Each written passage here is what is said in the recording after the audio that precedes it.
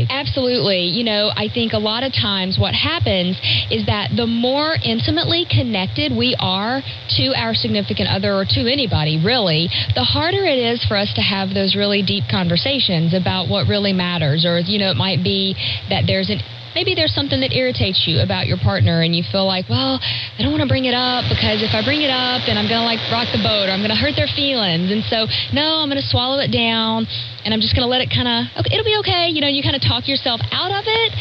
The problem with that is that when we try to swallow it down, it doesn't necessarily go anywhere. It just sits there beneath the surface and kind of festers. And that's where we start to see resentment build. I mean, that's where we start to see this sort of over-irritation with things that maybe wouldn't have irritated you previously. Now they make you really unhappy.